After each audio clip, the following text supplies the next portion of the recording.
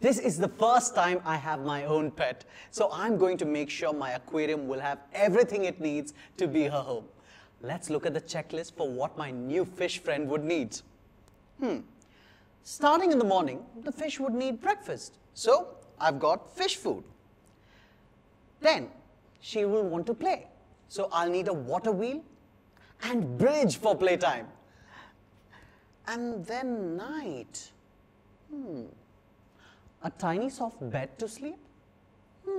I've never seen a bed in an aquarium. Do fish need one? Wait a minute. Do fish sleep?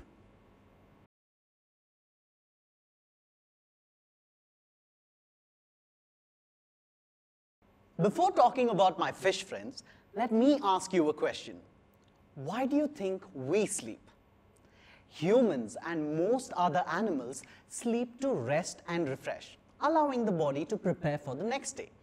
And although we do this every night and have been doing it for many years now, scientists have different theories about why we sleep. One of the most popular arguments is that we are less active while sleeping, and that way we get to save some energy and slow down for a bit. The body also gets to do some general upkeep, like repairing damaged cells and synthesizing proteins. Another theory says that sleeping helps to process all the information acquired during the day and dump whatever is not necessary, helping us think clearly and memorize better. So, even though there is no one answer on why we sleep, we all have experienced what it is like when we don't sleep. We become inactive and feel tired, and it becomes really difficult for us to focus and remember things and even process information. And in the worst case scenario, we may even get sick. So it is as though we function well for 2/3 of our lives only because we sleep for 1/3. Not just us though, a lot of animals sleep too.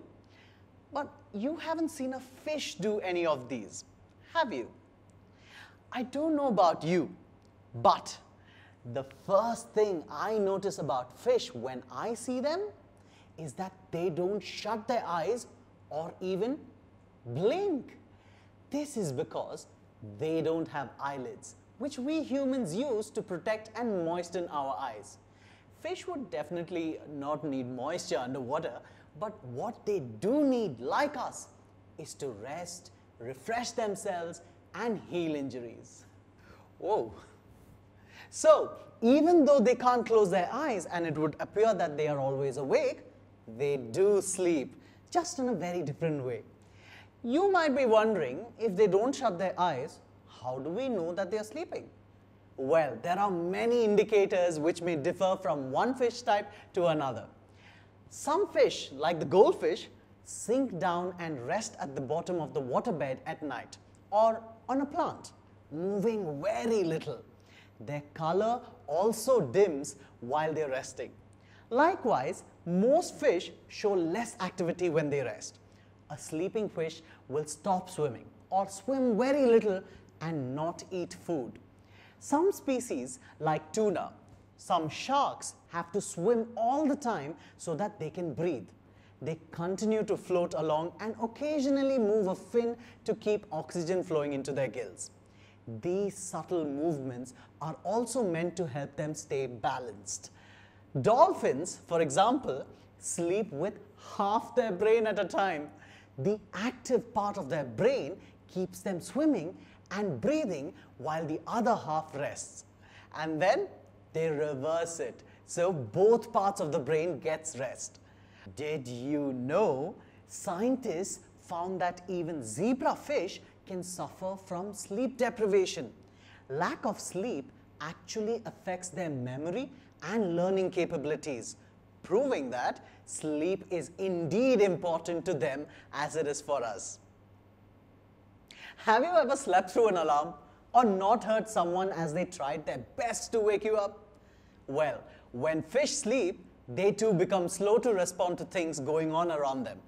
But they live in the vast blue waters with many dangers. So, they still have to stay somewhat alert in case a predator attacks them.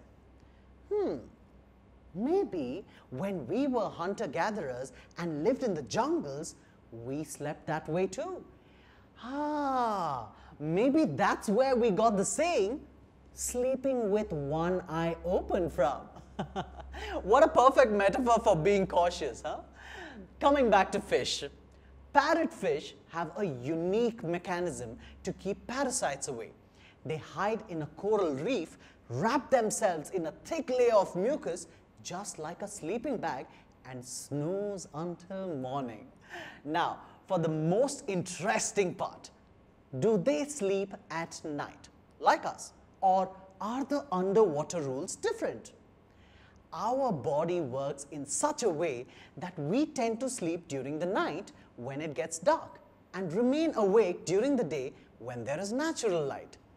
While most fish follow the cycle, there are some kinds of fish that are nocturnal, like squirrelfish and soldierfish. They sleep and stay hidden during the day and stay active during the night. Some fish can also easily adjust their sleeping patterns to water temperature, food availability, migration patterns, and even when they are new parents taking care of their new babies.